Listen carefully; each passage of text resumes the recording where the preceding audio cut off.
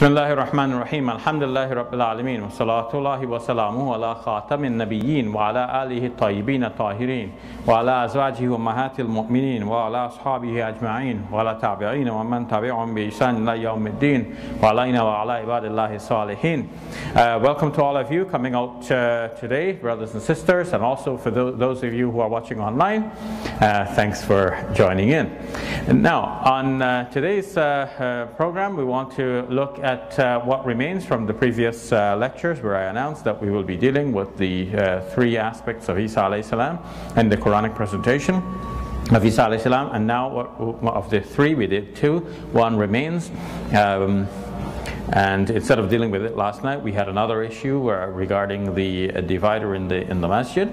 And now I return to the presentation of Isa alayhi salam in the Quran, dealing with that third issue, which is the mention in Surah As-Saff that Isa alayhi salam was sent mubashiran bi rasulin ya'ti min ba'di ismuhu Ahmad, that he was sent as giving a good tiding of the one who would come after him, whose name is Ahmad. So let's look at a few issues here. First of all, Ismuhu Ahmad. His name is Ahmad. The one that Isa alayhi salam spoke about to come after him, he will have the name Ahmad. Ism in Arabic does not necessarily mean that the person has the name. But it can have a kind of characteristic. It can be that the person has this characteristic. Ahmad in Arabic means more praised or most praised. And we know that the Prophet Muhammad ﷺ has the name Muhammad, which means praised. And so that description of Isa alayhi salam is fitting. It is not necessarily a name, but in Islamic tradition it came to be accepted that Ahmad is one of the names of our Prophet Muhammad ﷺ. Now, did Isa alayhi salam speak of a prophet to come after himself? Muslims, in trying to appeal to Christians to accept this narrative of the Quran, that Isa alayhi salam spoke about our Prophet Muhammad sallallahu alayhi wasallam in advance, have pointed to the closing chapters of John's Gospel, where in chapters 14, 15 and 16, Isa alayhi salam speaks about another one to come after him. That one is given in some English translations of the Bible as a comforter, another comforter. In the Greek version, it's another Parakletos in Greek. Parakletos means one who is called or one who calls. So it would seem to indicate like a human being and a prophet, because a prophet is the one who calls people to Allah Azza wa Jal. And at the same time, he is called to the office of prophethood to deliver the message of Allah Azza wa Jal. So that seems to gel. But our Christian friends often object, and they say, well, look, in this one of these passages it says explicitly another Paraclete, the Holy Spirit. The Holy Spirit. It says so in John chapter 14 verse number 26, the Holy Spirit. So then they will say what Jesus was speaking about is the coming of the Holy Spirit, and they say that the Holy Spirit came into the disciples of Jesus, on whom be peace, on a special day referred to as the day of Pentecost, which occurred some 50 days after Isa alayhi salam was resurrected from the dead, well, after the crucifixion event. So he was crucified, they say, at Passover, and then Pentecost occurs 50 days after that. So in the meantime, Isa alayhi salam had been raised up into heaven. So they would say that Muslims are reading too much now into the Gospels by trying to find our Prophet Muhammad sallallahu alaihi wasallam therein. We have on a previous occasion commented on the Gospel of Barnabas, which actually says that Isa alayhi salam spoke of another prophet to come after him, and gives the name there as Muhammad. But I'm not going to give any credit to the Gospel of Barnabas in this lecture, and in the previous lecture I've indicated some of the difficulties for Muslims to regard that as an authentic gospel and to champion it as such. So I'm going to leave aside the Gospel of Barnabas for now, and I'm going to concentrate on the gospel presentation of Isa alayhi salam to see whether it is possible that he spoke of another prophet to come after him. So I want to say that tomorrow we're starting the Tahajjud prayer in the masjid here, and that will keep me a little bit busier than usual, and will keep many Muslims as well busy with prayers during the night, and I guess not only here in Toronto but around the globe as well. So as we enter now into the last 10 days of Ramadan, I will ask that you accept that from tomorrow onwards I will reduce the length of this lecture to half an hour. So instead of starting at 8 tomorrow as usual, I will start at 8:30. So starting tomorrow for the rest of Ramadan, I will start this lecture at 8:30 inshallah. So to continue then, Isa alayhi salam spoke then, according to this passage in John's Gospel, of another Paraclete.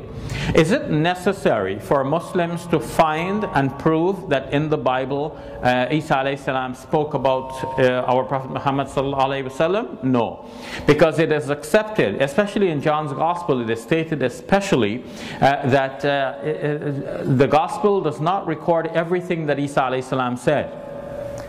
The Gospel towards the end says that Jesus said many other things, and to record all of this would require all the books of the world. So not everything that Isa alayhi salam said is recorded in the Gospels. This is now understood.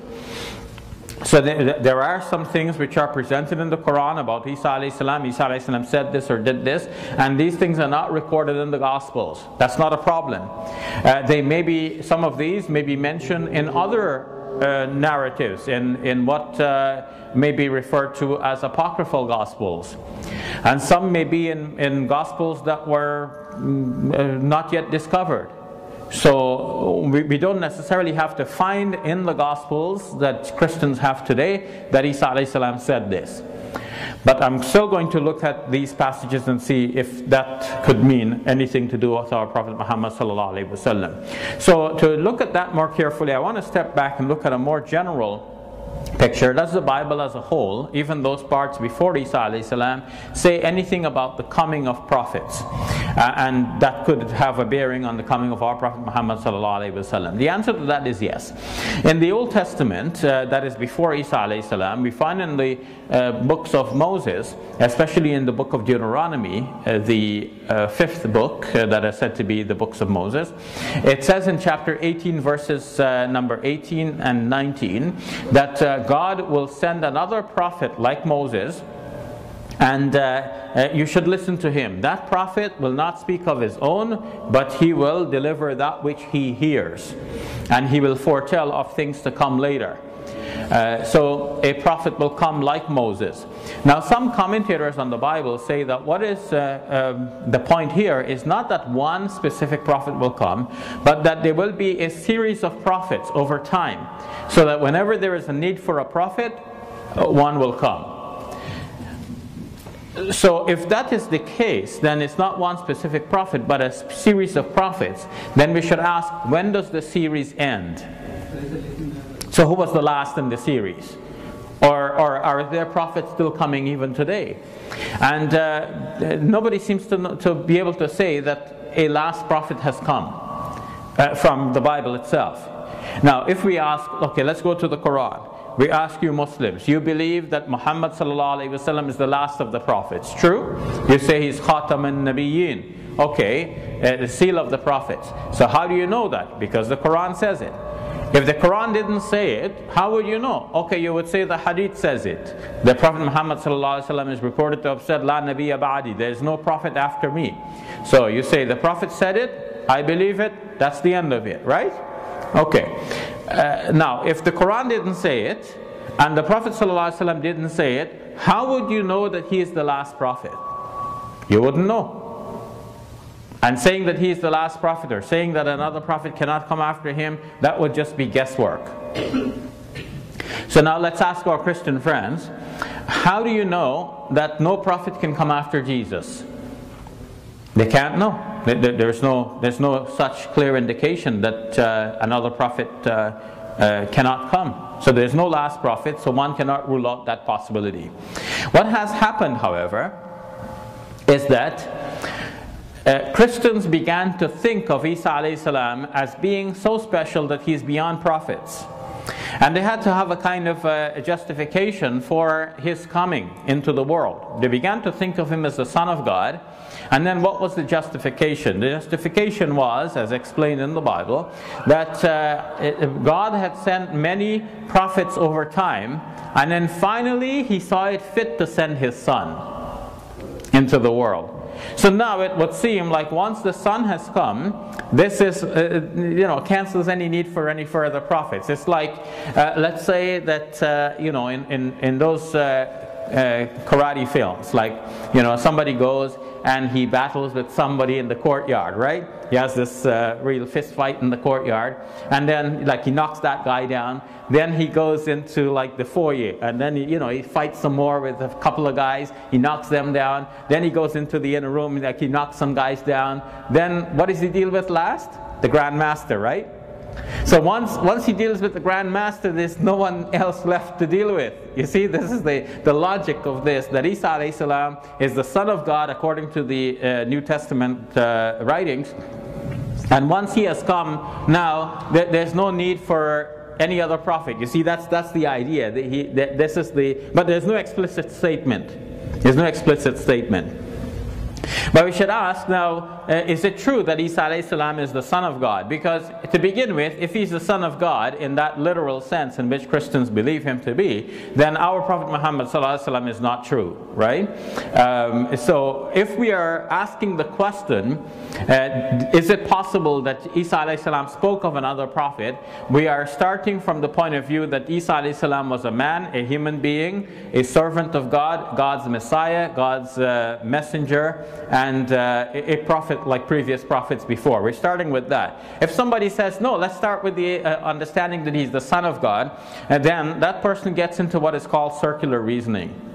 Circular reasoning, where they assume, you see, if you're going to prove a point, you can't assume something that by assuming it, you already answered the question. By assuming that Isa alayhi salam is the Son of God, you already say that Muhammad sallallahu alaihi wasallam is a false prophet. So you can't start by assuming that. If we assume that, we wouldn't be having a debate, we wouldn't be having a discussion. Circular reasoning is committed, and most people understand that to be when you assume the conclusion. Like, for example, in many books dealing with logic, they will give you this as an example. They will say, somebody says the Bible is the Word of God. So we ask the person, how do you know the Bible is the Word of God? He says, because the Bible says so. So how do you know? Well, why should you believe it just because it says so? He says, because it is the Word of God. You see what happens now? He started out by saying it's the Word of God. He ended up by saying it's the Word of God. He hasn't really proved anything. He's gone in a circle, right? In other words, he has assumed the very thing which he was supposed to prove. He's supposed to prove the Bible is the Word of God, but now he starts to assert that the Bible is the Word of God without proving it. So this is called circular reasoning, when you assume the very thing that you're supposed to prove. Circular reasoning occurs when you assume something else which is so close to the conclusion that you're supposed to arrive at, that if you start with that from the beginning, there's no need for the whole exercise in thinking. So that's also circular reasoning. So in short, if somebody starts by assuming that Isa alayhi salam is the Son of God, then he has decided in his own mind already Muhammad sallallahu alaihi wasallam is a false prophet. So the case is closed. For us to open the case and really examine it, we're asking our Christian friends to consider as a possibility that Muhammad sallallahu alaihi wasallam is a true prophet of God, and that Isa alayhi salam spoke of him to come afterwards. So if you're going to consider this as a possibility and disprove it on other grounds, then you can't start with the ground that Isa alayhi salam is the Son of God, because that case closes the case right away. Okay? So, starting with the understanding that Isa alayhi salam is a prophet and servant and messenger of God, we're leaving aside the question of the Son of God. We're not deciding that yet. We're going to come back to that. That's later. That's another discussion. We're neither affirming it nor discounting it. But we're affirming the other titles which we have in common between Muslims and Christians. Isa alayhi salam is a prophet, a servant of God. Christians do not deny that he's a servant of God. At least they say as a human being, when he came on earth, he was a servant of God, God's Messiah. And so we're affirming these. Now, when Isa alayhi salam spoke, then we want to see whether it's possible that he spoke of another one of a similar nature to come after him. And this is what we need to see. So, Isa alayhi salam, then, did he say that that's the end of all prophethood? No other prophet will come after him? No. In fact, it is mentioned that Isa alayhi salam spoke of false prophets to come. And he said that this is how you distinguish the true from the false. Because by their fruits you will know them. So the one who does not bear good fruit, or the one who bears bad fruit, you will know that this is a false prophet.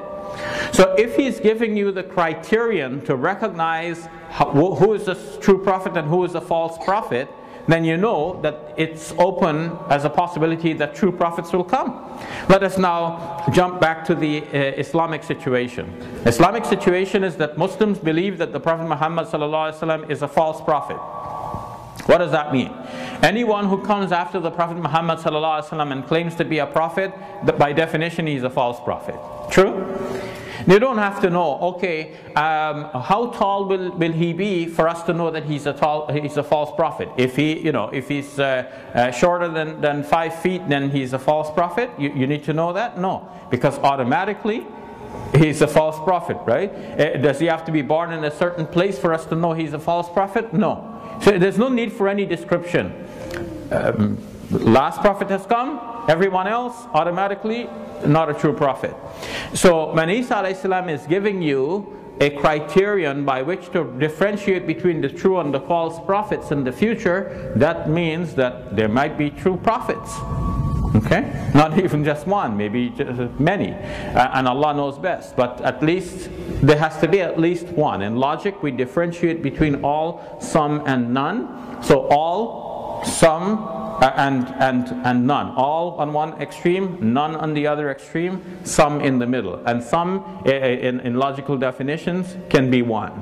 Okay? Even though normally we use the sum to mean like few at least, right? In everyday, but in logic, some can have the meaning of one, as a distinction between all and none, because these are two exclusive categories: all, everything; none, nothing. Some can be at least one. Okay. So Isa alayhi salam is speaking then of false prophets and giving the criterion by which to recognize the false prophets. It leaves open the possibility that at least one prophet will come. Now in the New Testament writings in the Christian Bible, we have a mention of prophets after Isa alayhi salam. They're not prophets of the scale that Muslims are expecting our Prophet Muhammad sallallahu alaihi wasallam, or understanding our Prophet Muhammad sallallahu alaihi wasallam to be, but they are nevertheless called prophets. They're called prophets. And what that means, it seems that at the very basic level, is that we're referring to people who had some ability to foretell some events. So they may be warning somebody, don't go into there because some disaster will strike you there. Something of this nature. These are people who are understood to be somehow guided by God, and they are called prophets in the New Testament. And they're after Isa alayhi salam. So that means after Isa alayhi salam, there are other prophets recognized in the New Testament. So let's say that these are prophets but of a lesser kind. In the Old Testament there are many prophets. Some are called major prophets, some are called minor prophets. So let's say these are a kind of minor prophet. Okay, but there are prophets after Isa alayhi salam. So then we are back to our original question. Who is the last prophet according to the Bible? There is no such person that could be identified as the last prophet. If that person could have been identified as the last prophet, and then by some explicit statement, then it could have been said, okay, the Bible is closed, no more prophets, that's the end of the matter. But now it's not the end of the matter. So now there is a possibility of further prophets. Now in the Gospel according to John, there is the interesting episode that before Jesus alayhi salam there was John the Baptist preaching. Now we're not talking about two Johns now. John, the writer of the gospel, so we call it the gospel according to John, said to be the writer of the gospel in any case. Nowadays, that authorship is another question, and a disputed question.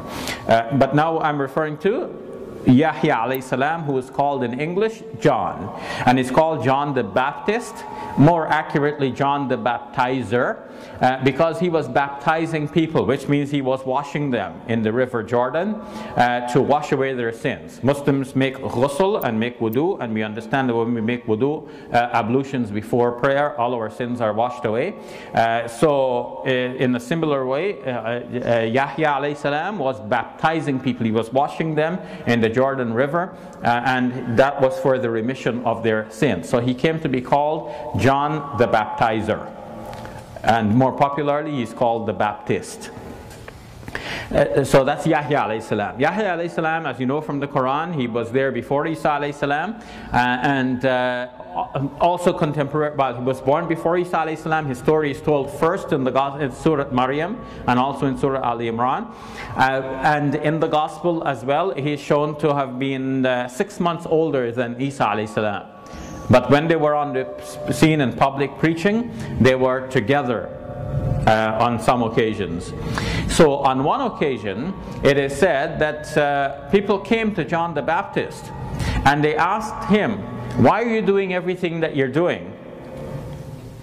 Are you Elijah?" Because they expected that a previous prophet named Elijah, whom some people have tried to identify as the prophet Idris. Some say he might be Elias, Prophet Elias from the Quran. So we don't know, that's not an answered question. But in any case, there's a prophet in the Bible known as Elijah. And Elijah was taken up in a whirlwind, it says, and so he didn't die on this earth. He was taken up into heaven. So now there was an expectation in Jewish history that Elijah will come back. Just as he was taken up, he will come back. And now people are coming to John the Baptist, to Yahya alayhi salam, and they're asking him, "Are you Elijah?" They want to know if Elijah has come back and you are the God, you are the one. So he said no. They asked him, "Are you the Christ?" And he said no. Then they asked him, "Are you that prophet? Are you that prophet?" So that means that between speaker and listener, if we say that, we are, we mean like a specific one. That means between speaker and between questioner and questionee, there is a mutual understanding here that they know what they're talking about. They're talking about a specific prophet. Are you that prophet? And he said no. So that's the question now. Who is that prophet? In the Gospels, it is shown that Isa alayhi salam came up to John the Baptist to be washed as well. And what this indicates for historians is that John the Baptist had some kind of superiority over Isa alayhi salam, because by definition, like if you have to go to somebody to receive some special blessing, then he's got one over you, right? But Christian writers of the New Testament, they did not seem to like this feature of the gospel story. So they tried to deal with this in different ways. So if you go from one gospel to another, you line them up according to the age in which they were written. You see that the earliest of the four gospels, the gospel according to Mark, has it just as a stark fact that Jesus went to be baptized also as people were being baptized for the remission of their sins. Now that of course raises the question, did Jesus have sins? Did he go there to get his sins washed away? If he didn't have sins, why did he go to get his sins washed away? These are questions now. Now in Christian thinking, Isa alayhi salam is the sinless Son of God. So that's the later and developed idea that he's the sinless Son of God. So now they have to deal with this. If you say he's the sinless Son of God, why did he go to get baptized when everybody was going to get washed for their sins? So that the first gospel leaves this now as a question now to be answered. So what do the later Gospels do? They try in some way to minimize the impact of this story. That seems to be like the earlier story, and now the later Gospels are trying to rewrite the story so that it's not so like striking that Isa alayhi salam goes and gets baptized for the remission of his sins. So one of the Gospels, the Gospel according to Matthew, does it in his way. What does he do? He has it that when Jesus went to be baptized, John the Baptist stopped him and said, I need to be baptized by you. Why are you coming to me? So now this solves the question, right? This solves the problem and answers the question. John the Baptist himself has admitted that Isa alayhi salam is superior to John the Baptist. And then he goes on, that Isa alayhi salam answered him and said, let it be so for now, so that all things might be fulfilled. So that means now, Isa alayhi salam is agreeing with John the Baptist. Yeah, I know I am superior to you, but let this continue. We are going through some formalities here because some requirements have to be fulfilled. So we're just going through this formality.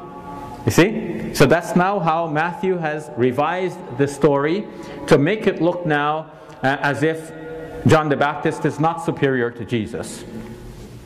So historians now, like J.K. Elliott in his book Questioning Christian Origins, are quite clear that this is a revision of the story. The original story has it that Isa alayhi salam went up to be baptized for the forgiveness of his sins, as recorded in Mark's Gospel. This proved to be a problem for the later Gospel writers, and they're trying to reshape the story.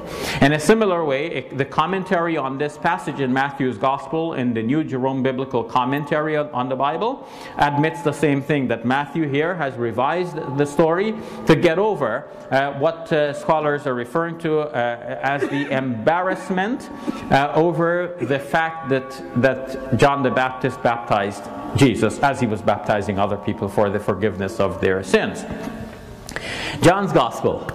John's Gospel is the last of the four and often takes the picture of Jesus to greater heights than the previous Gospels do. So here too, regarding this episode, John has got to do something about this one as well. When I say John, I don't mean the actual disciple of Jesus. I mean like an imaginary figure who is the writer of John's Gospel. So I'm speaking here in an impersonal manner, but I'm giving the writer a name, and speaking as though we know who the person is, right? So I can make it longer by saying whoever wrote the Gospel according to John had to do something, but I'm making it shorter by saying John, all right? So John had to do something about this because he wants Jesus to appear big and great, like out of this world. And so it's not going to fit very well to have him appear to be lower than John the Baptist. So John's Gospel has it now that when Jesus came where John the Baptist was already baptizing people, John the Baptist called out, "Behold, the Son of God who takes away the sin of the world." So in this Gospel, Jesus doesn't even go to be baptized. It's as if John is busy doing this work with other people. He's washing them for the forgiveness of their sins. He sees Jesus in the distance, and he calls out, "Behold, the Son of God." So he's telling people, "Look, Son of God is here." So that solves the problem in a different way. Of course, when these Gospels were written, they were circulated in different areas. So the same people were not reading all four. Because now that you're reading all four, you wonder, why is it like that there and not like that here? Now you're doing that because eventually, when these four Gospels were popular for their own reasons in different areas, then somebody saw it fit to bring them all together into the same one volume. That's how it eventually emerged, into the same one volume. Now we can check and compare them. But the earliest readers could not compare. So the writers are writing for their own readership and trying to convince them in the way that they wanted. John wants to convince people that Jesus is like out of this world. He's great, Son of God in a literal manner. And so the stories are developed further to make Jesus look bigger and greater than he actually was. So definitely bigger and greater than John the Baptist, to the extent that John the Baptist calls out about him, saying that he is the Son of God. He's the Lamb of God that takes away the sin of the world. So then, we have it, according to these narratives, that John the Baptist is superior to Jesus. However, the original story shows that John the Baptist had one up over on Jesus, because Jesus had to go to him to receive that blessing, to receive the baptism, which was the baptism for the remission of sins. And that's what historians accept. That was the original story. Now that historians accept that, and we know that, now, discounting all of the attempts to make Jesus look superior to John the Baptist, now let's come to a statement of John the Baptist as mentioned in the Gospels. That John the Baptist said, "After me will come one greater than I, so great that I am not fit to stoop down and untie his shoelaces." After John the Baptist will come one greater than John the Baptist. Okay? So now, let's put two and two together. We've already proven that John the Baptist, from the Bible, one would have to conclude that John the Baptist was superior to Jesus. True? We've just proved that. I'm not asking about what Muslims believe. I'm just talking about, like, if a Christian has to evaluate this, how should the Christian view Muhammad sallallahu alaihi wasallam? The Christian wants to search his or her Bible to find out, is it possible that this Bible says anything about the possibility of Muhammad sallallahu alaihi wasallam coming as a prophet from God? So the Christian has to say now, given that what we know about the four Gospels and the way they have developed the story and the way they try to prove that John the Baptist is superior to, that Jesus is superior to John the Baptist, and we know that the original story shows that John the Baptist was superior to Jesus, this is now how the thinking has to proceed. So we have proven from the Bible and looking at the history that historians will accept now that John the Baptist had one up over on Jesus. So John the Baptist is greater than Jesus. True? According to the Bible. So if John the Baptist is greater than Jesus, and John the Baptist is saying that after me will come one who is greater than I am, so could that one be Jesus? No. For two reasons. One is that it's already established that John the Baptist is greater than Jesus, and John the Baptist is speaking about one to come after him who is greater still. So if A is greater than B and B is greater than C, then definitely A is greater than C, right? And you know, if I say A is for Ahmed and B is for the Baptist and C is for Christ, then here is our ABC. So if Ahmed is greater than the Baptist and the Baptist is greater than the Christ, then Ahmed is greater than the Christ and greater than John the Baptist, right? It's like ABC. It's very clear that the one to come after John the Baptist, whose name we now know to be Ahmed, that he is greater than John the Baptist and greater than the Christ. So it's not equal to the Christ. You can't say A is greater than B and B is greater than C, therefore A is equal to C. Or C equals A. No, it doesn't work that way. A greater than B, B greater than C, therefore A is greater than C, and not equal to C. So one cannot say that Jesus is the one who John the Baptist was speaking about. That's the first reason. The second reason we cannot say that Jesus is the one whom John the Baptist was speaking about is because John the Baptist is now saying, after me will come. And Jesus and John the Baptist were contemporary. They were there on the scene at the same time.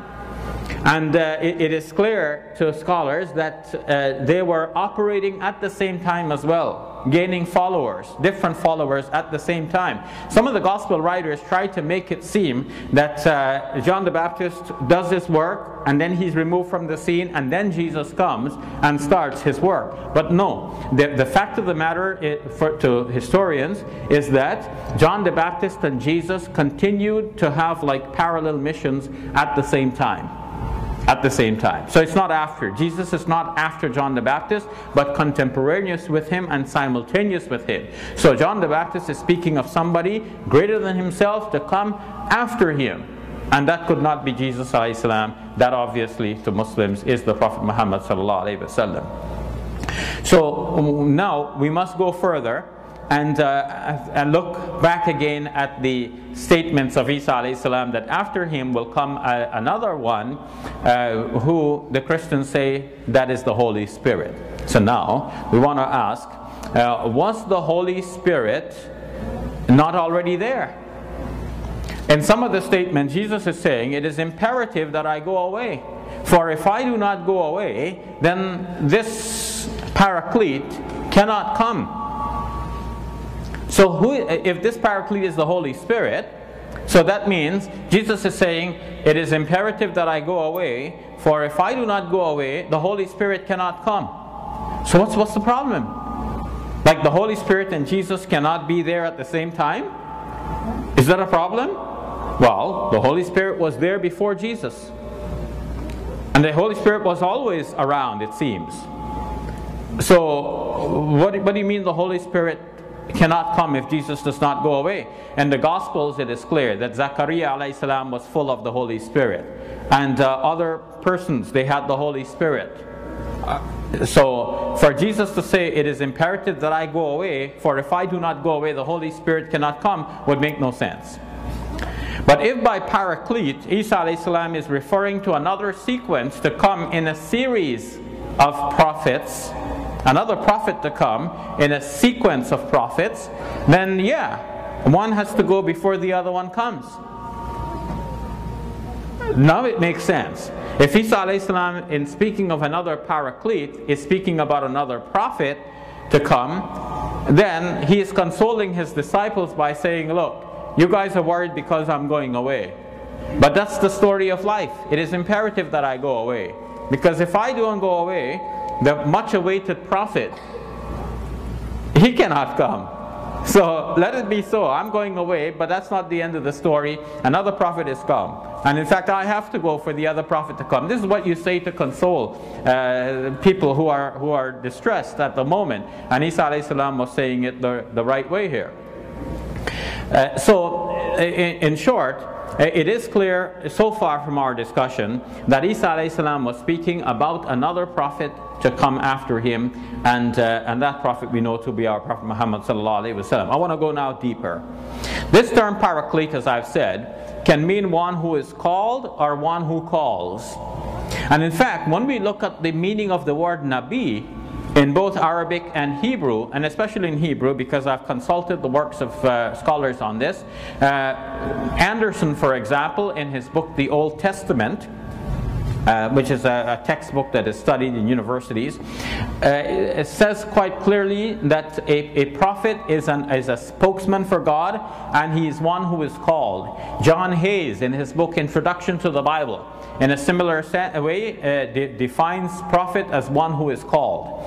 So when we look at all of these bits of information, we see that the word Paraclete in Greek is obviously referring to to a prophet.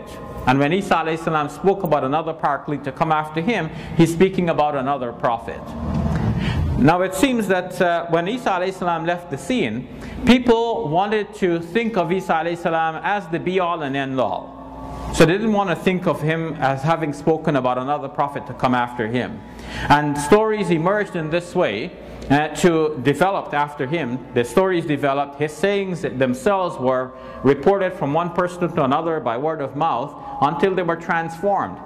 And transformed in different lines of transmission. So the saying picks up speed in one direction, picks up speed in another direction. So in one direction in particular, or we can say in some of the sayings as they develop, now we have variations from one from another. So there are in John's Gospel, in these chapters that we referred to in chapters 14, 15, and 16, 5 individual sayings that have been identified by Christian scholars. 5 individual sayings. 2 in John chapter 14, 1 in John chapter 15, and 2 in John chapter 16.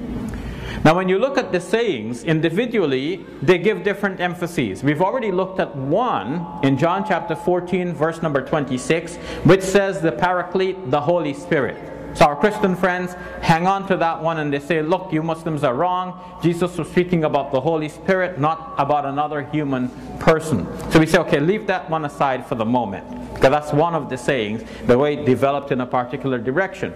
Okay, let's go to John chapter 16 and look at verses number 12 and forward. So we're looking at one of the statements here. In this statement, Jesus ﷺ speaks about the other Paraclete who is to come, who will speak what he hears, and he will announce to the world, and he will convict them. So these descriptions are descriptions of a prophet. Where did we hear previously about one who will speak what he hears? That was already in the Old Testament. Remember, we started with that from the book of Moses, about a prophet to come, another prophet like Moses, who will speak what he hears. And here Jesus ﷺ is speaking about another Paraclete to come, who will speak what he hears. And how does the Quran describe our Prophet Muhammad ﷺ at the beginning of the 53rd chapter, Surah An-Najm? وَمَا يَنْتِقُ عَنِ الْهَوَىٰ. He does not speak of his own desire. It is only a revelation that is revealed into him. So he speaks what is revealed to him, what he hears. So our Prophet ﷺ fits that description. Now, what accounts for this difference? Why is it that in one saying of Isa ﷺ, it's clearly stated the Holy Spirit, and Christians are right, they have a good point there. You Muslims are wrong. In this statement, it says the Holy Spirit. Can't you see? Like, why are you so determined to read that this is the Prophet Muhammad ﷺ, and it clearly says the Holy Spirit? But now we want to ask our Christian friends, okay, look at John chapter 16. And let's find out why these two statements are different. Why is it that in John chapter 16 it seems that Jesus ﷺ is speaking about another human being, a prophet? Now, it's not only Muslims that have recognized this.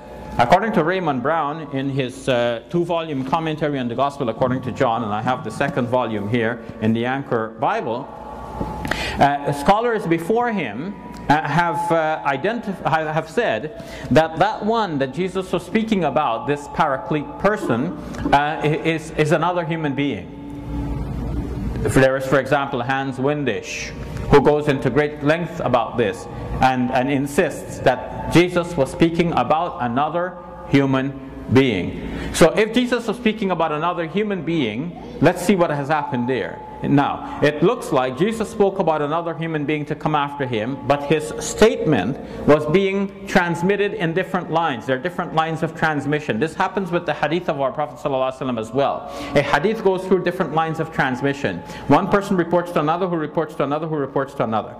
One person reports to another, who reports to another, who reports to another. So by the time the hadith ends up in this direction and ends up in that direction, it becomes two different statements. Okay? So now, imagine Isa ﷺ said something about someone to come after himself. Now it ends up in two different directions. In one direction, it's another human being and the prophet. In another direction, it's the Holy Spirit. Now we want to know which of these two is the correct direction. According to Raymond Brown, though he's a great scholar and I respect him for his scholarship, and he's well known and respected throughout the world, there's no doubt about that, I think he's wrong on this point. But this is what he says. This is how he tries to reconcile this. He says that John wanted to present the Holy Spirit as coming in a new way, and that's why he coined this term Paraclete to refer to this Holy Spirit, and in a way this Holy Spirit is Jesus himself coming back, and to give that new meaning, John coined this new term Paraclete. It makes no sense, because the term itself has become so problematic for Christian writers and commentators that normally they have to break the commentary just to deal with this term, as a term that is so puzzling. Sometimes the whole book is written just on this term alone. And it's not that the term is rich in meaning, it's that the term is so confusing to them. Why this term? So now, let's look at it a different way. Suppose Isa alayhi salam, and this is my solution, suppose Isa alayhi salam spoke about the Holy Spirit to come after him. Now the story develops in one direction and continues to retain the Holy Spirit. It develops in another direction and people have made that into another prophet. Why would anyone make it into another prophet? Think about Christian history. The German scholars say you have to understand it sits in Leben, the circumstance in which the stories developed in the early Christian history. So the early Christian history is like this, that people believe that they have the Holy Spirit in them and they don't need anything more. The Holy Spirit has come, we are filled with the Spirit, we are fine, we go about, we preach the gospel. Now, why would they, in that situation, why would they come up with a saying of Jesus to say that another prophet will come? In a situation in which they already feel they have everything. Jesus has come, Son of God, we have the Holy Spirit, we're going about preaching. So why would they invent a saying of Jesus saying that another prophet will come? They wouldn't. Okay, so let's go back then. So we're retracing now. We're considering all our possibilities. Suppose Isa alayhi salam spoke about another prophet to come after him. So now the story naturally gets transmitted from one person to another, and it continues, and it remains that it's another prophet who is called the Paraclete, right? Another prophet, one called Paraclete, who is one who is called or one who calls. So that story remains the same now. Why would somebody now change it in the other line of transmission to make it the Holy Spirit? Now you see why. Because first of all, they don't want another prophet to come now. They feel that Jesus is the Son of God. That's the end of the matter. He has come. We don't need another prophet, right? Secondly, we have the Holy Spirit. So let's have it that Jesus said that the Holy Spirit will come. All of this is not like as deliberate as it may now sound that I'm making it out to be. I don't mean it that way. The way in which a story develops and grows is often gradual and subconscious. People think the story must be like this, and then they report it like that.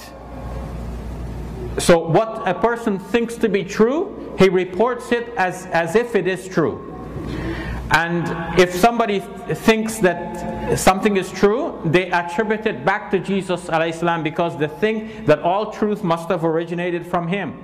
So whatever they know to be true, they attribute it back to Jesus alayhi salam. So they attribute to him that he said that the Holy Spirit will come. But there's no good reason for thinking that when he was speaking about the Paraclete to come after him, that Paraclete referred to the Holy Spirit. We have already seen that he said it is imperative that I go. If I do not go, the Paraclete cannot come. That makes sense if we're talking about a series of prophets. One goes, another comes. If we're talking about the Holy Spirit, it makes no sense that Jesus has to go for the Holy Spirit to come, because the Holy Spirit was already there. When we look at the descriptions of the Paraclete, this is one of the reasons why scholars have written so many tracts and volumes about this. It's because the descriptions of the Paraclete are descriptions of a human person. He does the kinds of things that it would take a human being to do, and not the Holy Spirit. So in that case, they have difficulty showing how the Holy Spirit could have been the Paraclete. Then, in short, and to conclude now, we can say that the Quran spoke about Isa alayhi salam announcing ahead of time that after him another one will come whose name is Ahmad, another prophet. وَمُبَشِّرًا بِرَسُولٍ يَأْتِي مِن بَعْدِي اسْمُهُ أَحْمَدٍ, giving a glad tidings of a Rasul to come after me whose name is Ahmad. And if we take that to be a statement that Isa alayhi salam uttered, and we look for it in the Gospels, first of all, we don't have to find it in the Gospels. It may not be there. But in this case, we do find that Isa alayhi salam said something which seems to indicate another prophet. That's in John chapter 16. And this is one statement among 5 in which Jesus ﷺ speaks about another person to come after him who is called the Paraclete.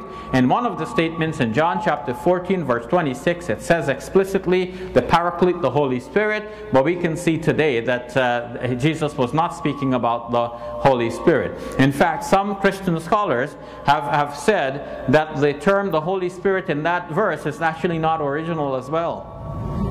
And they said that when the gospel was transmitted, somebody must have inserted that term, the Holy Spirit, there. C.K. Barrett, for example, in his commentary on John's Gospel, has said this. So it's not that Muslims are inventing things and trying to read things into the Gospels and make it somehow say that the Gospels refer to our Prophet Muhammad ﷺ. This is what emerges from an academic study of the New Testament.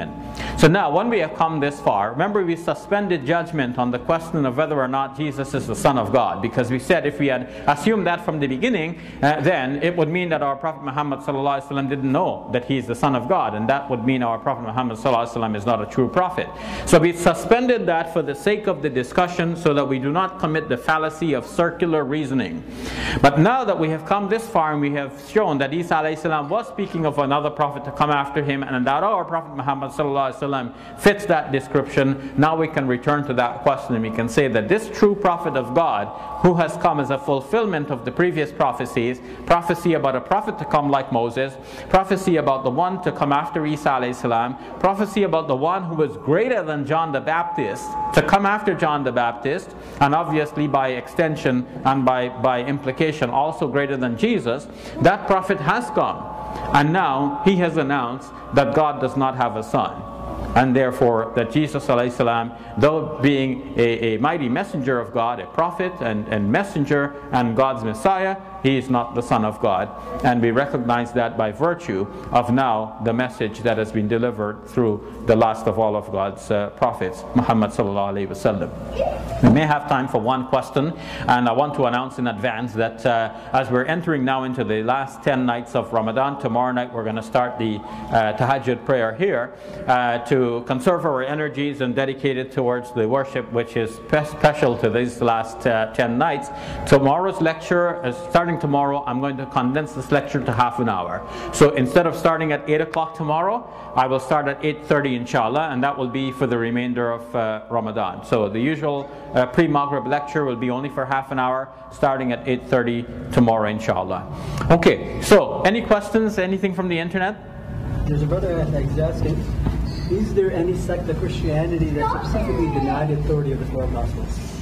Question, is there any sect of Christianity that explicitly denies the authority of the four Gospels? I don't know of any sect nowadays that denies the four Gospels, but there have been some earlier sects and followings that did not accept some of the Gospels. Like one man by the name of Marcion, who many Christians, of course, all Christians today virtually, or let me stick with many Christians today will say that Marcion is not a true Christian, but in any case, he falls within Christian history. He had a particular view of Christianity, and he only wanted the gospel according to Luke, and the truncated one at that, and not the other gospels. So there were early Christian sects who had different gospels than the ones that now are found in the Christian Bible, but I'm not aware that anyone explicitly rejects the four gospels as we have them now.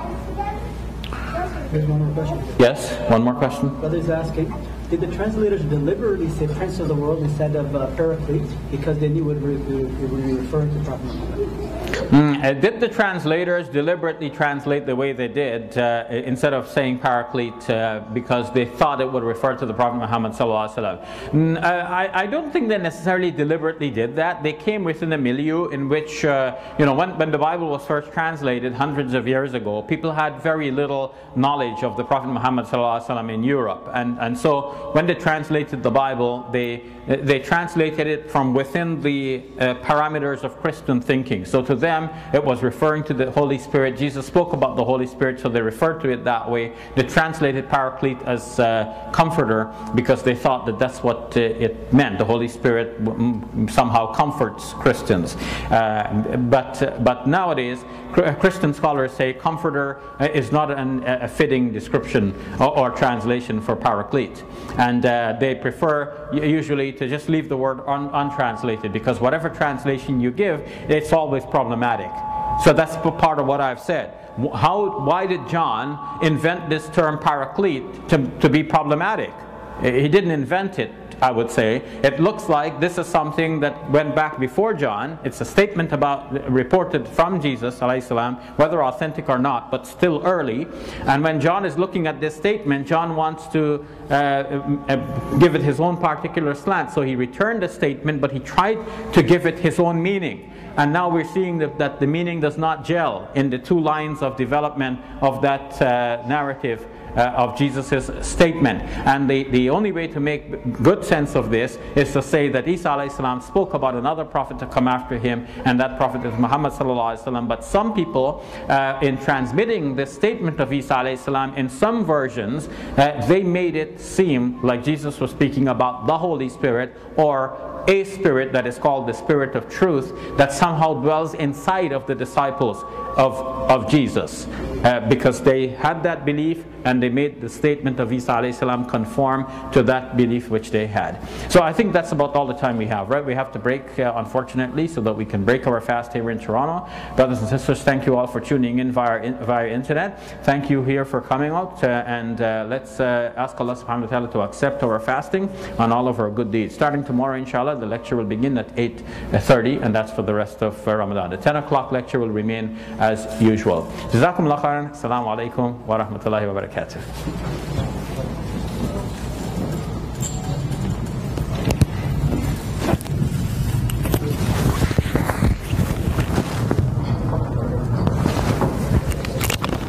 The topic, Brother Ray wants to put the topic in, right? Which is a good idea. You give it more search. Yeah. So the topic for this one would be what?